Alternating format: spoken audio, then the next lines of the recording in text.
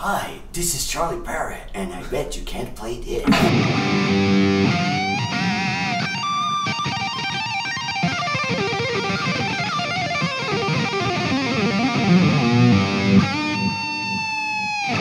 My turn.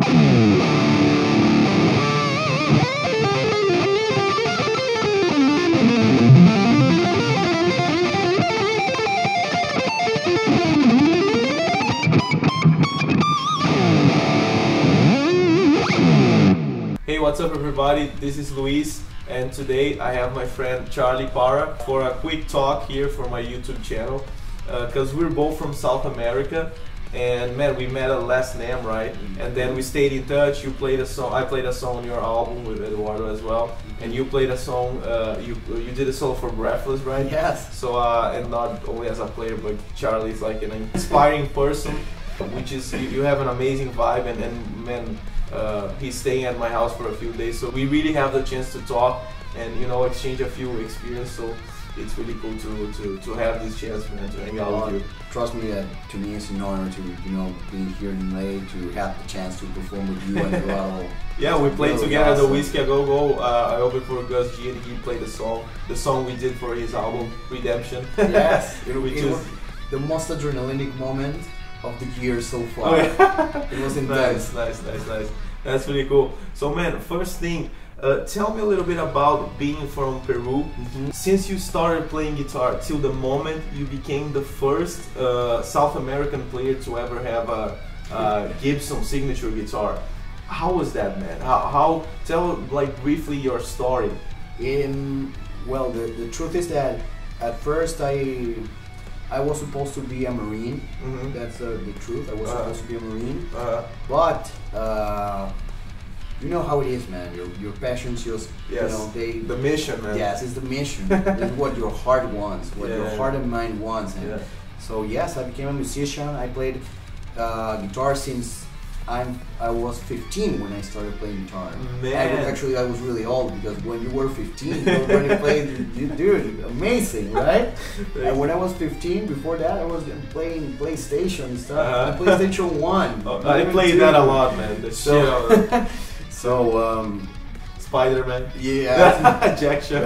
But the thing is that I started playing guitar. I focused a lot on it. The struggle was real. Yes, in Peru, the struggle was real. I played in bars a lot, cover bands, like hits from the 80s. I had a repertoire of like 300 songs. Man. And I slept, every show was from Wednesday till Saturday, from 11 p.m. till 4 a.m. Yes. So it was intense. Those were kind of hard days. But that's the start, right? Yes, that's the start. You gotta somewhere. Yes, there was a start, and well, then I I can say that my bands are doing great in Peru. That's the thing; they do great in Peru, but not outside of it. That's the main thing. But your success is worldwide with your channel, right? You have almost 1 million subscribers. I think that the difference is because my bands are performing, you know, songs. I write the songs for it. So there are songs in Spanish, right? So the market, it's very, you know, it's very limited. But my instrumental stuff, the originals, the covers and everything, they don't have any language. It's just music, so everybody gets it. It's like a C chord is a C chord everywhere, right? Yes. Yeah. So man, that's really cool, dude. And you mentioned something that I wanted to talk about, like, because now we're in LA.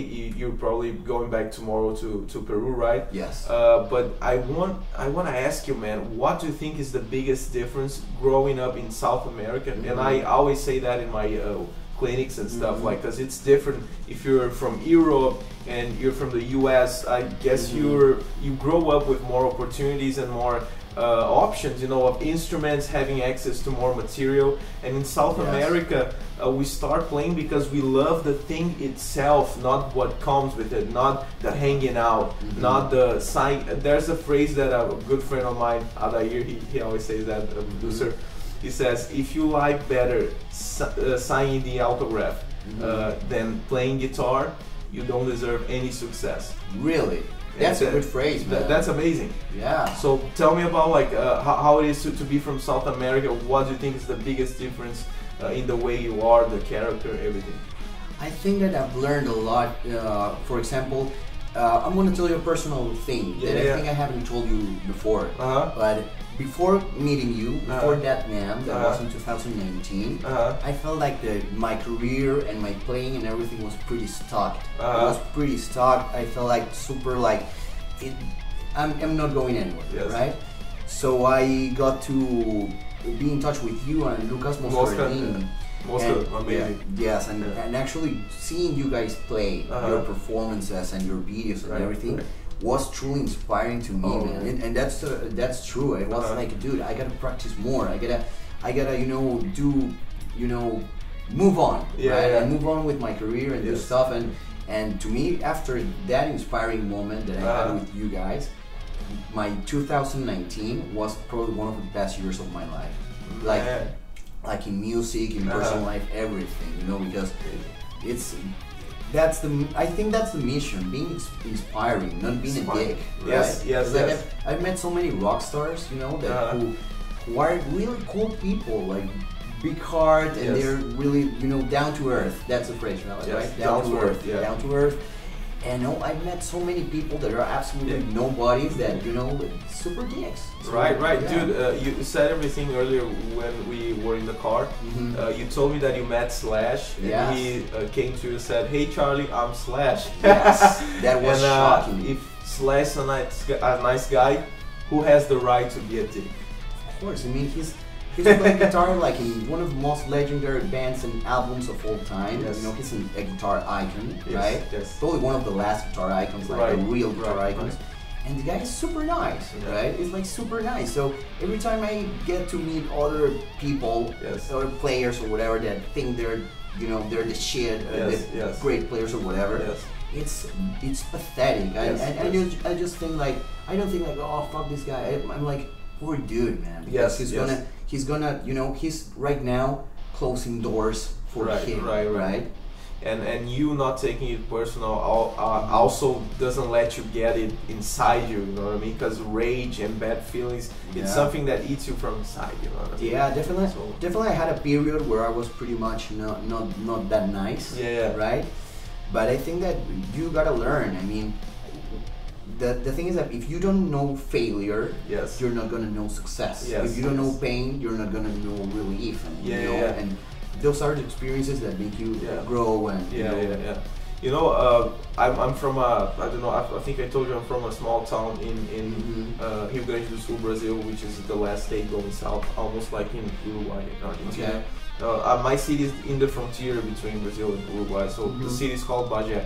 And I always, every time I go there, I was like, my main treasure in life was being born in the city, because I have people in my life, my family, my brothers and friends that I know that they are hanging out with me because they love me, and you can see in their eyes they don't want something from me, you know what I mean? And when you move to big cities and the more, how can I say, the more modern and fast things are, the less I can feel people alive, man.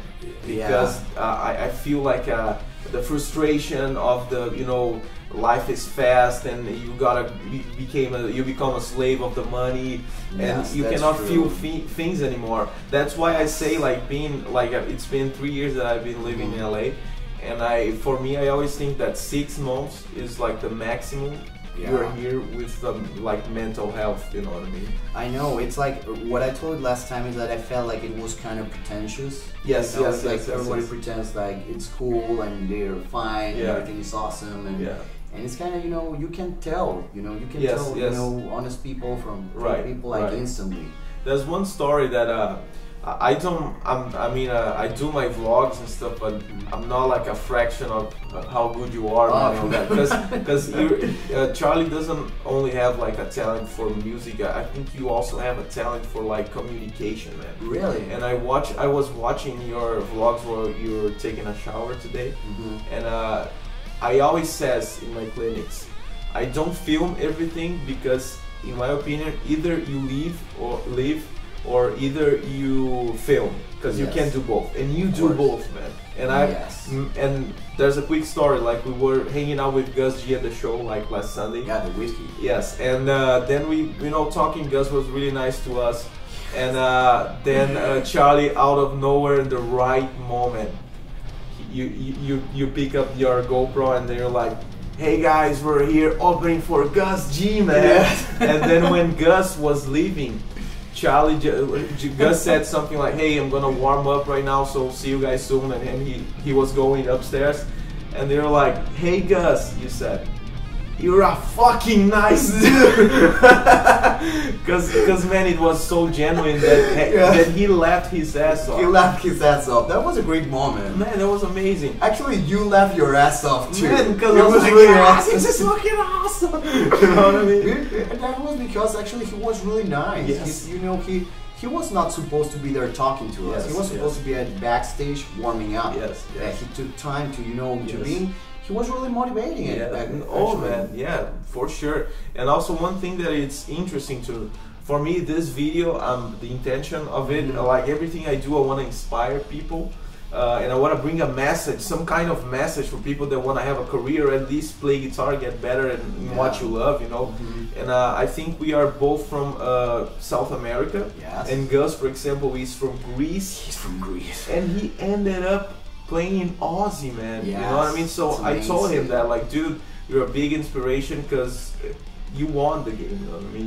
You ended up playing for Aussie, man, one of the most iconic guys in rock ever. Yeah, and actually, that it's not only that, it's because Aussie has always had amazing players. Yes. And all his players have become legends. Yes. And that's the thing. Gus G is now, in that list. Yes. Like for Aussie, like he recorded an album. Yeah. It's like it's a totally different. He's going down in the story of rock. Yes, definitely he is, and not only that, but it's an inspiring story because he was very young when that happened. And it's like when you see that kind of things happening, it's like, dude, things can happen. But it won't be easy. It won't be easy. I'm sure it wasn't for him. But there's one thing that I've noticed that for my generation, right? Right now I'm 35 years old. Yes. I'm 34, but I'm turning 35 like in a month and something. Okay. Right? But I believe that there are a lot of guitar players that are between 30 and 35 years old that spend all their energy, all their practice hours, their practice time, their learning process to to judge others, to judge others and criticize everybody instead of working their things, right?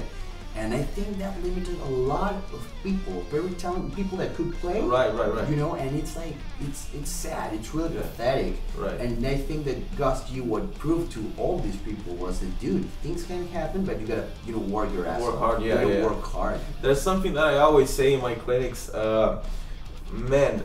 If you wanna be where just a few people are, you gotta do what just only a few people are willing to do. Yes. There's a lot of sacrifices, man. Dude, you're gonna eat shit for 20 years, 10 years until you get somewhere. Yes, that's true. I mean, touring is hard. Touring is hard. I believe that your story is really inspiring, man. I mean, you're in LA like for 3 years, right? And you're pretty much away from home, man. Right. That's a sacrifice you're doing right now. Yeah, you're doing it because you love music and it's your passion, man. Yes. I think that you're right now where you belong, right? You're doing your things, and the only thing that I would do, like, don't stop. Yes, you're doing it right. I gotta say that at that performance we had at the Whiskey, every time I see your posts and Eduardo's posts on Instagram, I love that, it's the shows and everything. But this show from Sunday, I was really inspired, and I was so proud of you, man, because you really connected with the people, and the adrenaline of playing our song like for the first time in person, because we did this song online, was the most adrenalinic thing. We were playing at the Whiskey a Go Go for the first time, no sound check, no nothing, and dude, we nailed it. We actually nailed it. We nailed it, man. Man, it was amazing. A memorable moment for sure, and thanks for saying that, man. And dude, to finish the interview, like send a quick message to every kid that is born like in a place that is not the center of the attention. It's not LA, it's not New York, it's not maybe even not São Paulo, let's say. Let's say, you know, not a big city. Exactly, not a big city, and you want to have a career and you want to do like what you do, and like tell me what would be that message, man. I think that message is that we're living right now in a time where you can find everything on the internet, right? Yeah. So you can study things from the internet, and you can also be a part of it. Yes. Like showing your work, showing what you do. Yeah. Like do not regret anything. Do not be afraid of somebody criticize you or thumbing down your videos or saying shit about your work. That's the thing that it's gonna, you know, make you reach people, right? You gotta reach the people, reach your audience, you know. There's a lot of people that are gonna like your stuff, and there's a lot of people that are gonna hate it.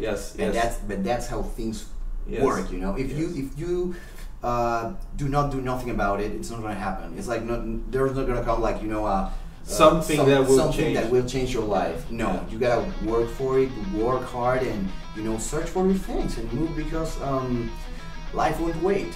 Yes, for yes, sure. yes. The Aussie song with guitar work by Gus G. Yeah. I love that song. Yeah, me too, man. It's a good ballad. And you know what? I always say that a music career, it's like day by day, man. Like it's something. It's like building a house. Yeah, step by step, you know what I mean? It's like I'm so grateful that I was able to stay in your place, man, and being able to go to Santa Rosa and everything, dude. I truly appreciate it.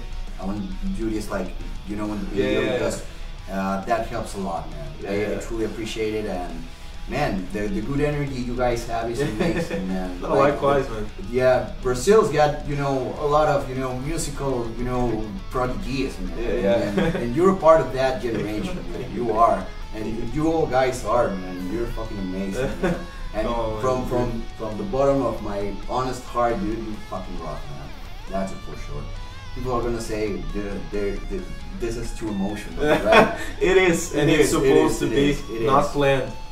But certain things don't have price; they have value. Yes, that's for sure. Yes, I think that's a great place to end the videos, guys. Thank you so much for watching. Subscribe to his channel. Probably you already are. E galera do Brasil, obrigado aí por ter visto a entrevista. E agradeço muito aí o like, o comentário de vocês, muito importante. So if you can, please comment the video and leave like a like. As I said, subscribe to the channel. Charlie, thank you. Thank you so much. Gracias a todos por ver el video. Muito obrigado. And well, dude, it's been an amazing chat, man. Yeah. I thought it's been real fun. Amazing, man. Thank you.